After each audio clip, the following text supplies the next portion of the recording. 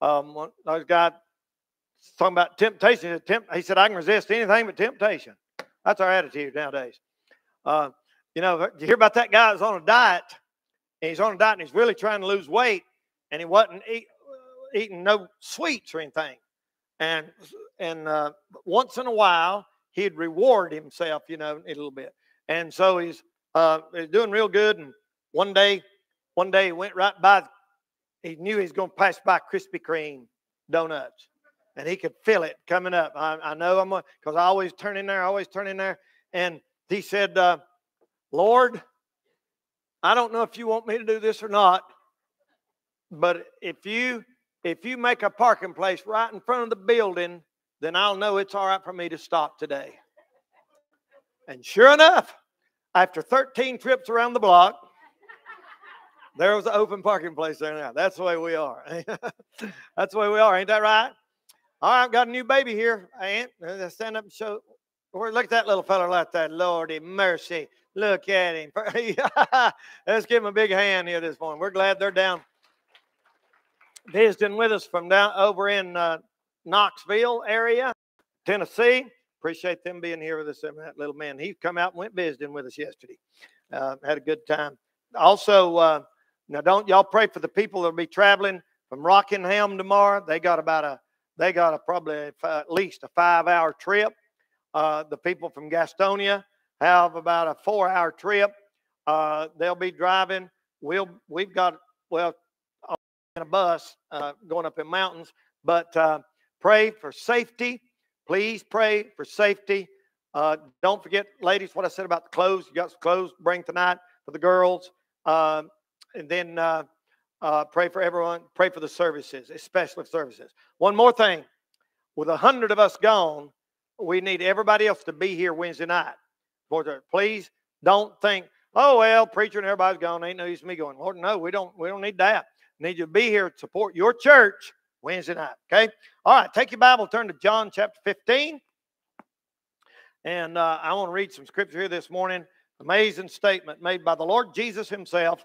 All of you that are visiting with us today are here. The Spicers are up here from Florida, and they're early for camp. Headed to camp. Ain't that right, Press? Ain't that? We're ready to go, ain't we? Amen. Blake got the fireworks. Hallelujah.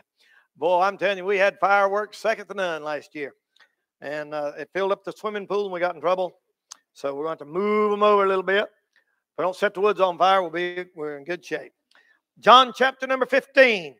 And I want you to look at verse number 19 right quick. John 15, 19. Got your Bible? Look at it.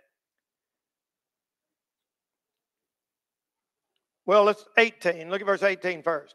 If the world hate you, that's a strange thing to say. The Lord said, you're my followers, you're good Christian people, the world's going to hate you. If the world hate you, you know that it hated me before it hated you. That's comforting, isn't it? We get hated for being a Christian. Just remember, they hated Jesus first. You're in good company. If you were of the world would love his own. But because ye are not of the world, but I've chosen you out of the world, therefore the world hateth you. Now, there's why he tells you why that happened.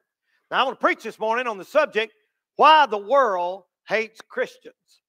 The Lord here said, just like the Lord said it would be, have always hated Christians. It's never been any different. It is still different today. Sometimes people are in shock when they get right with God and they start living for the Lord. You'd think everybody would be happy, but no, sir. The world, as in general, out there this morning, hates Christians. That's what he said. And you know what he said? He said they hated me before they hated you. And the truth is, this morning, you stand for the Lord and do right, go to church, read your Bible, try to live a Christian life. The world, by large, will hate you. People can't handle that. People say, well, I don't want nobody to hate me. I don't either, but I don't want to disappoint the Lord either. I'd rather him be happy with me than this world. You cannot, y'all listen to me this morning, you cannot have one foot in the world and one foot with the Lord. You can't be in heaven and hell at the same time. You cannot live wrong and live right at the same time. You cannot please the Lord and live for the devil at the same time. It's either or. You're going one way or the other. There's no middle ground. I'm either going this way or I'm going that way. People say, well, I'm just standing still. You're going backwards because everything keeps moving. Time keeps moving. You're backing up. So this morning, let's think about that a little bit. You know, why, Brother Danny, why does the world hate Christians? Well, I want to give you a few little thoughts here this morning, and we'll go. First of all, the world hates Christians because a Christian is somebody who believes the unbelievable. We believe stuff that's unbelievable to the world. When you really think about it, if you didn't know about God and the Bible and church, you'd think, man, them people crazy. Yeah, and that's the way we look to them. No. You know what we believe? We believe that a person becomes a Christian by believing the unbelievable. That's how you get to be a Christian. You believe something that's unbelievable. You know how you believe something's unbelievable? Well, it's like this. We believe that a man 2,000 years ago was conceived in a virgin mother's womb. A little girl, young, probably teenage girl by the name of Mary. And we believe that the Holy Ghost overshadowed her and she became with child. There's 8 billion people in the world, and if you counted all the ones that died, they might be 10 total that's been on this world, and every one of them, except Adam and Eve, got here by a mother and a daddy. Jesus Christ got into this world with no earthly father. Think about that. Now, you know what science says? Impossible. You know what we say? We believe it. We believe the unbelievable. How many of you believe this morning that Mary was a virgin when Jesus was born? Believe that? I do. I don't have a bit of trouble believing that. You say, oh my goodness, that's the most ridiculous thing. One man said, well, how in the world do you think a baby can't get into the world without an earthly father? And we say, well, Adam and Eve got here without a mom or a daddy. What do you think about that? You think that's something? They didn't even have a belly button. What do you think about that? You'd look weird without a belly button, but belly buttons look weird if you do got one. I don't know. But Adam and Eve were just born grown. God made Adam grown, and then he took the rib out of him and made Eve grown, just like that. Oh, that's ridiculous. We believe that. I believe it. I don't have a bit of trouble believing that. You say, you honestly believe that all the people in the world come out? And yeah, sure do. He said, do you believe God just said life and there's life? Yep, I believe that. That's better than believing it came from a rock and primordial soup like they believe. That's what they believe in college. That's what they believe. Hey, you got to have room for rent upstairs, brother, to believe something that crazy. We believe what the Bible says. We believe Mary was a virgin and stayed a virgin until Jesus was born, and then her and Joseph had normal kids after that. We believe he lived a sinless life. We believe he died on the cross for our sins, and we believe unbelievable stuff. We believe this morning, think about this now. If you didn't know this and you didn't go to church, we believe that you can get out of your seat and come down here and kneel down. You don't have to do that. You can bow your head right there where you're at, and the blood of a Jewish man that was shed on the cross 2,000 years ago magically, in their eyes, washes their sins away, and God don't hold them against you. You ever thought about how unbelievable that is? You say, well, you mean to tell me what's that got to do with anything? There were thousands of Jews crucified. They sure was. And only one of them could wash sins away. What can wash away my sin? Nothing but the blood. What can make me whole again? Nothing but the blood. Oh, precious is the flow that makes me white as snow. No other fountain I know. No, that's why people hate us. They be like, oh, gosh, y'all make me sick. You believe the blood, old slaughterhouse religion? Sure do. Sure do. We believe he was led to the slaughter, like the Bible said. And he opened not his mouth, like the Bible said. And that his blood made atonement for old sorry good-for-nothing people like me. And he paid for my sins, and by faith in that, I'm justified, and my sins are gone. That's unbelievable, but I believe it, don't you? That's why I hate to say, no, you got to be a good person like Mother Teresa. Well, I wouldn't count on it. But you got to do this. You got to do this, that. God will never accept you. No, I tell you what you got to do. I don't care what your past has been. Your future can be spotless. You can have all your sins washed away. Everybody here today, anybody here today can get down on your knees and say, I'm putting my faith in the blood of Christ, and that blood washes your sins away in the sight of God. You have no sin on you. That's unbelievable, brother. And we believe it. We believe in the authority and preservation of the Scripture. We believe there's a this earth that has the very words of God in it to us. We believe that, laying right here. We believe that God breathed the Scripture, and a Christian is a person who believes the unbelievable. But let me say, secondly, this morning, a Christian is a person who knows the unknowable. We know stuff that's impossible to know. We know stuff that you can't know. That's why they hate us. And if there's one thing big shot educated people hate, it's a whole country wreck believing something that they don't know. It drives them crazy. They just say, "Oh, you people! Oh, God!" Well, I seen that somebody sent me the other day. This girl, she was on there and she said, "Have y'all seen that?" She said, "I'm sick of what the Bible says. Quit telling me what the Bible says. I'm tired of hearing what the Bible." Did anybody see that video? She said, "I've had to hear Bible says."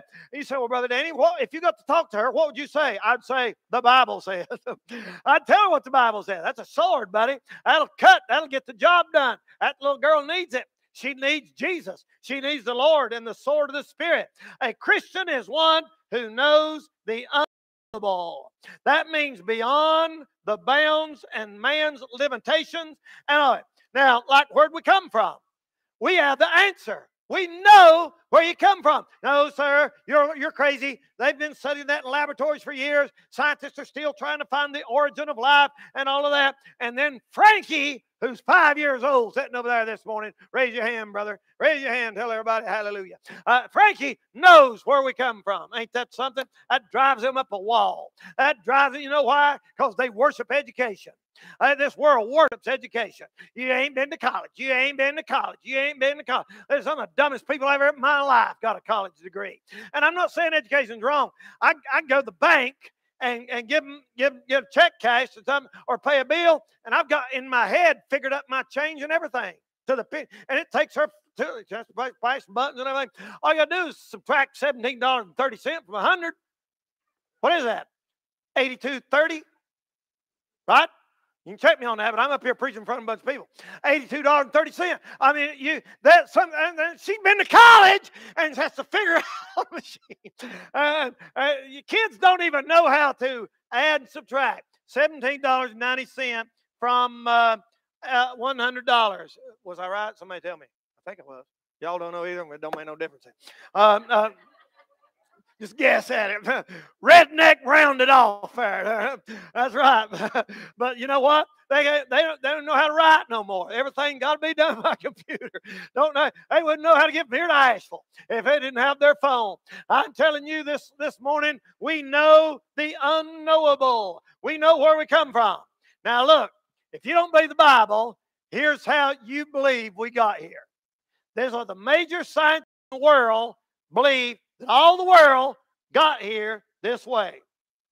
3.5 billion, give or take a few hundred million, years ago, floating protein molecules got into primordial soup. Now, if you stop them and say, where'd the primordial soup come from? Well, there's an unknown, there's an unknown cause, right? You don't know it, and I do. They hate us. They think we're egotistical. They think we're stuck on ourselves. No, we're dumb. We don't claim to be smart. We just believe what he said in the book, and we have common sense. You know, common sense is just about gone out of style.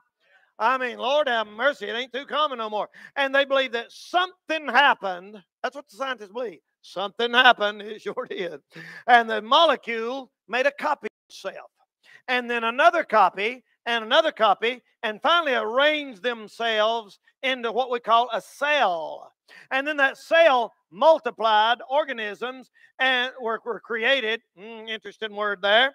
And 3 billion years later, it's been more and more complicated. And 375 million years ago, one of them crawled out of the sea, and 4 million years ago,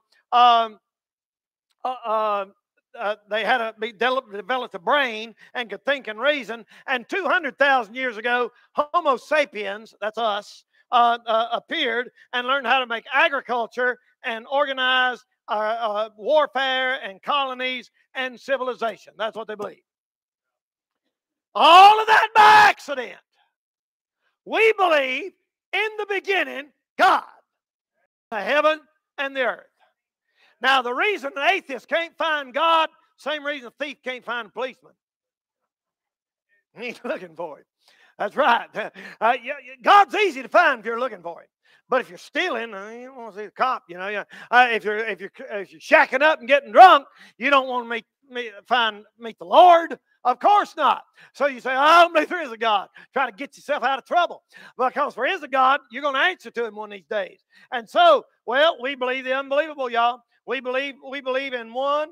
It's unbelievable that he made it. He made everything. He spoke, and it was there, brother.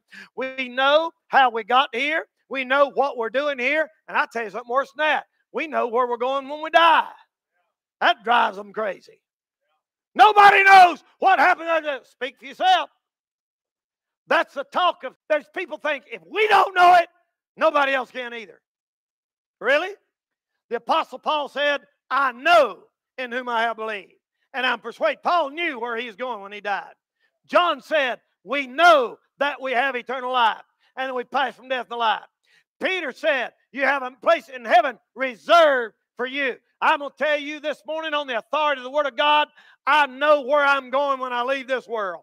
Not because I'm good, I'm not good. Not because I'm a preacher, not because I wear a tie. That ain't got nothing to do with it. I know where I'm going when I die because I, as a sinner, put my faith and trust in what Christ done for me on the cross, and therefore He wrote me out a ticket and into heaven when I leave. I know that today. No, you just think you do. No, you say that because you don't know. Just because you don't know something don't mean nobody else don't. Now, I went to the airport the other day and flew down to Springfield, Missouri. And I got down there to Charlotte. Now they do everything on your phone. I don't even know how to do that. Carrie done all that for me. And got on there and sent my boarding pass to my phone. So now all you got to do is just put and scan your phone over. It's getting close. Scan your phone over and go get on the airplane. And when I get there, that guy said, there's a lady here, man here. He said, ID, please. I pulled out my driver's license. I'm Danny Castle. And had an address on there. He looked at me, looked at me. And he said, scan your phone there. And that's the only thing that got me in on that airplane. I didn't go up there and say, I need to go to Springfield, Missouri. He said, well, where's your ID? I go to church every Sunday. He said, well, listen, you crazy nut. What's wrong?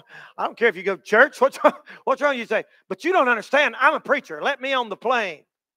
Get out of here, you crazy. I'm going to call the cops on you. What are you trying? We got 1,000 people standing in line behind you. What's wrong with you? You lost your mind? And I said, but listen, I pay my bills. Wow, I'm impressed, man. Get out of the way. Let somebody, you know what he wants? He wants to see that ticket. He wants to see that ticket. And when I put that phone up there and it scanned that thing, right this way, Mr. Castle.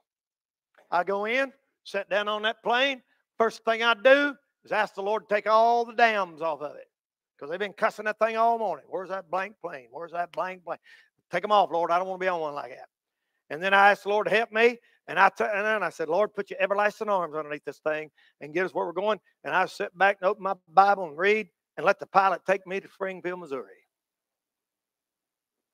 And I'm telling you, ladies and gentlemen, many, many, many years on a cross, my payment was paid, my reservation was paid for, and I put it in when I was 18 years old at Nebo Baptist Church, laying on my face. I got my reservation made, and brother, when it comes time for me to cash in and cross the other side, I ain't going to say I'm a preacher. I ain't going to say I go to church every Sunday. I'm not going to say they are not interested in that.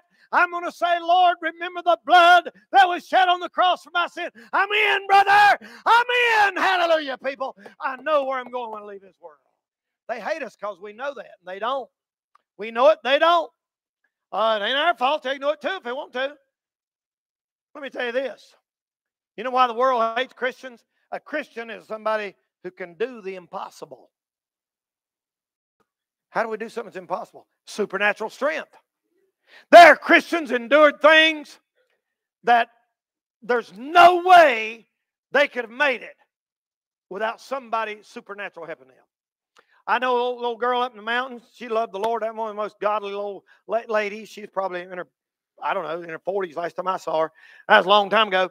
And her and her husband had trouble, and they had one. She'd stand up and sing in church, and she loved the Lord and all that. And she wound up going to a doctor somewhere. Something happened to her. She had to go to a doctor down in toward Greensboro, somewhere. One of these hot shot doctors, and she's from up in the mountains, a real mountain little girl. I'm partial to that. My mom's from Spruce Pine, and I think further back in the mountains you go, the better I like it. And it's people just got more sense, and they, as a general rule, and she was like that. Just loved the Lord, carried her Bible, and that doctor down there, for some reason or another, developed a liking for her. Got a crush on her and started hitting on her when she come in for a visit and asked her out. And he's this big shot educated doctor, and he said he just thought she's cute, I guess, a little country accent and Southern belle and all that. And he said, I like that girl. And she said, "Why, doctor, I'm a married woman." It blew his mind. He thought, wow, anybody be laughing at me. I'm a millionaire. And he made further advances. And she went back down there and she told me, she said, "Brother Danny," she said, "I went down there one day and he handed me the keys. He had bought me a brand new Porsche and handed me the key." I think it's Porsche. And she said, "Here it is. It's all yours." She said, "Why, I can't take that." That's a good old country girl like that. He said, "What kind of a person are you?" Well, that just made it worse. He thought a man made to conquer, like a chase, and that made it worse. So he kept pursuing her, and finally got mad and hit her in the jaw. I think they had a big mess. She sued him. They sued the hospital or something. It turned into a big mess. And he thought, how could the world looks at us and they see us go through stuff like that and they think, how could you do that? How could you do that? Nobody in the right mind like Job. Nobody in the right mind like Harlan Popoff, who they took in communist prison and stood him up against a wall like that right there, 15 inches from the wall, and he stood there for 2 weeks. And every time he fell, they'd slap him, hit him, prop him back up, so he thought his eyes were going to burn out. And he wouldn't deny the Lord. And they put him in cages. They put him in box of cages, not half as big as that right there, with a cage with nails drove in them on all four sides, and put them Christians in there balled up like that and left them. And they stayed in there, they bled to death. The world says that's impossible. You can't do that. A Christian is somebody who can do something that's impossible. There's somebody helping us. Have you heard anybody say, I don't see it? But it ain't because of there's a Sunday school, and the Sunday school teacher told him, he said, "Now, I want you to bring us an illustration next Sunday. Bring something, illustrate, and bring a Bible verse to show what you brought." So they said, okay. First one come in that day, and he had a little candle. He got up in front of the class. He said, "Here's my candle. What's your Bible verse, Johnny?" "Ye are the light of the world." "Very good, son. Sit down." Next little boy got up and said he had a salt shaker. And he held it up and said, "What's your Bible verse, son?"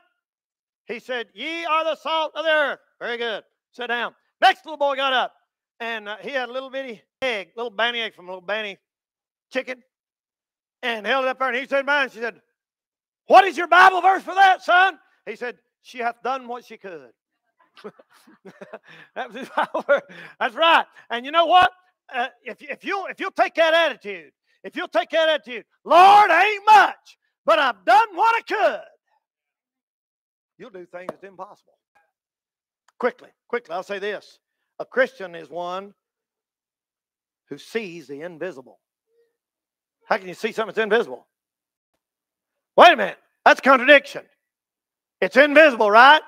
Right. But you can see it? Right. You can see. You can't see something that's invisible. Yeah, you can. We see things that's invisible. We sure do. That's right, brother. We see it. The Bible said in 2 Corinthians 4:18, we look not at the things which are seen, but at the things which are not seen. Moses as seeing him, Abraham as seeing him as invisible. You can't do that. You can't see something that's invisible unless you're a Christian.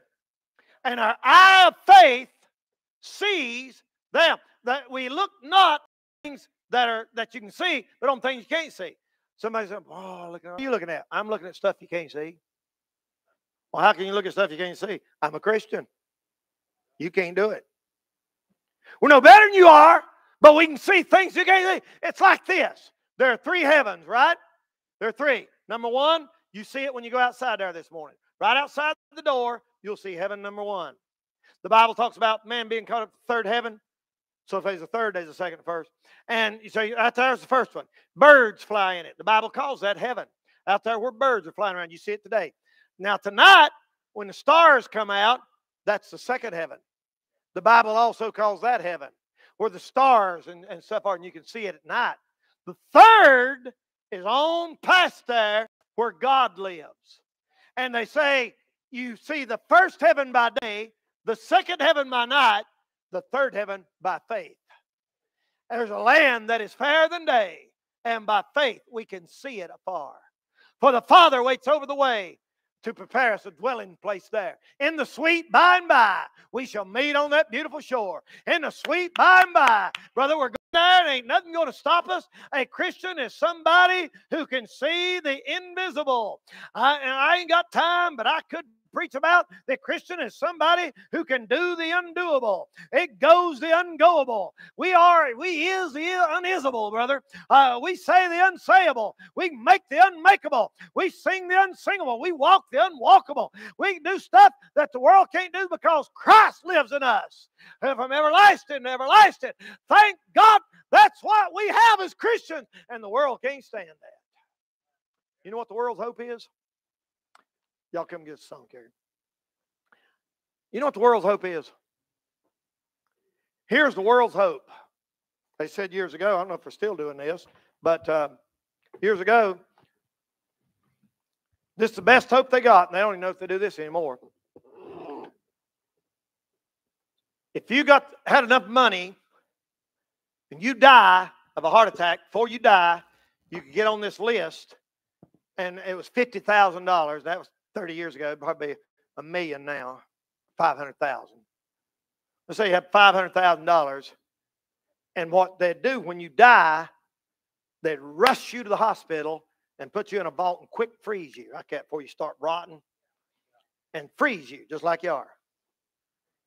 And then they're going to put all these frozen people in capsules, shoot them up in outer space where there ain't no atmosphere, so you don't just rot, turn back into dust. And you'll float around like a satellite or something up there.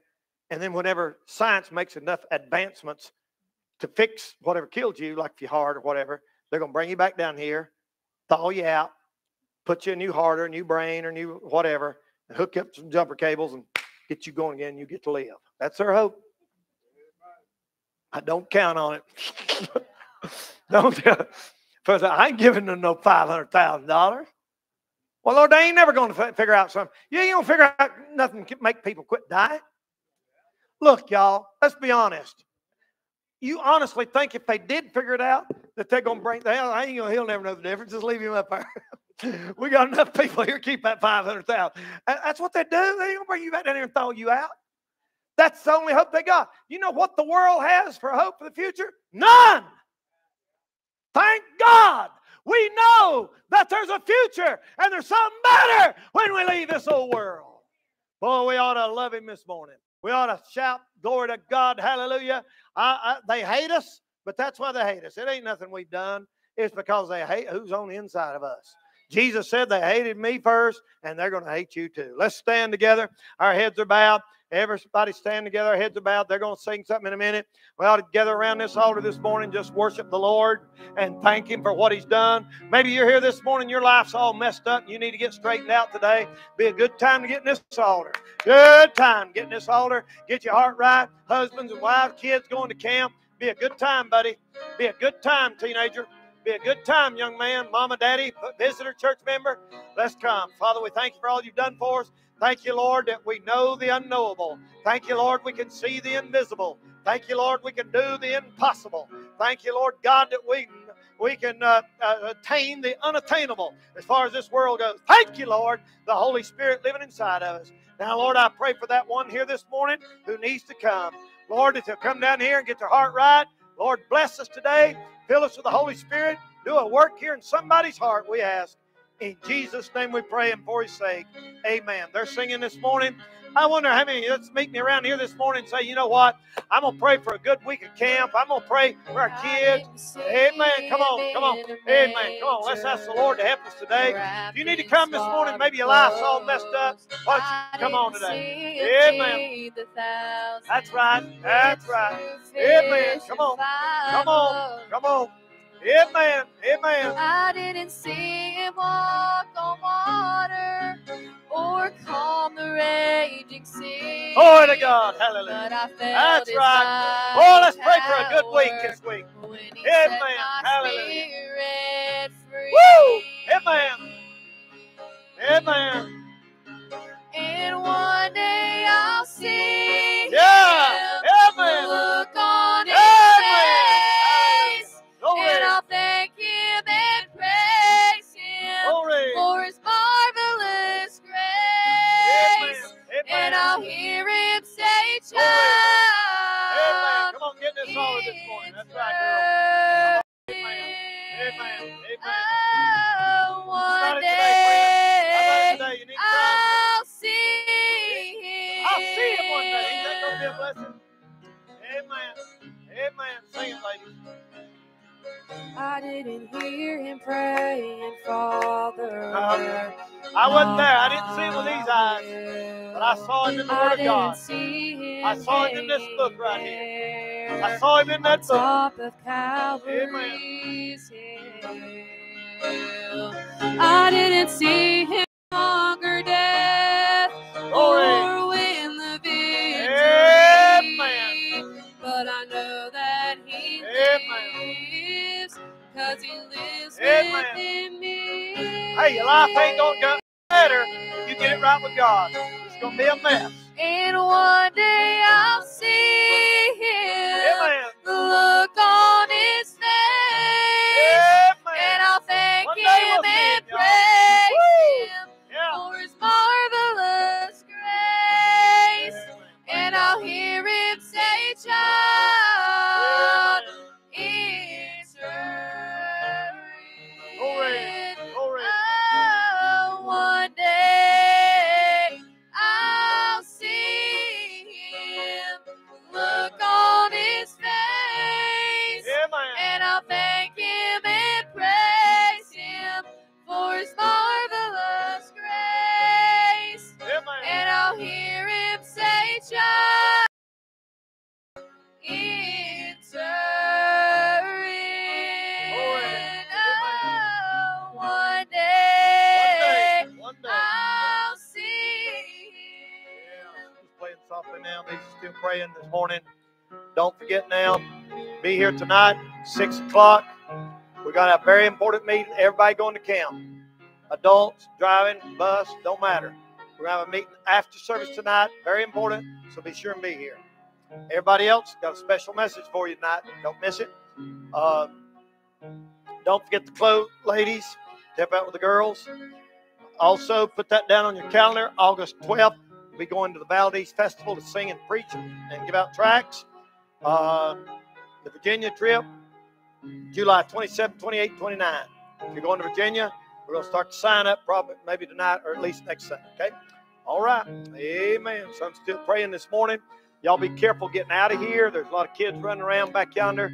And pray, be back here this evening. Lord bless you for it. Amen. All righty. We'll bow our head and be dismissed in prayer after this fellowship a little bit. And be friendly. If you're not signed up for camp, if you ain't got one of them papers, get it. And anybody else who's going, you got to get on there. Day's it. Last day. All right, let's bow. Aunt, why don't you dismiss us, brother? Everybody fellowship before you go.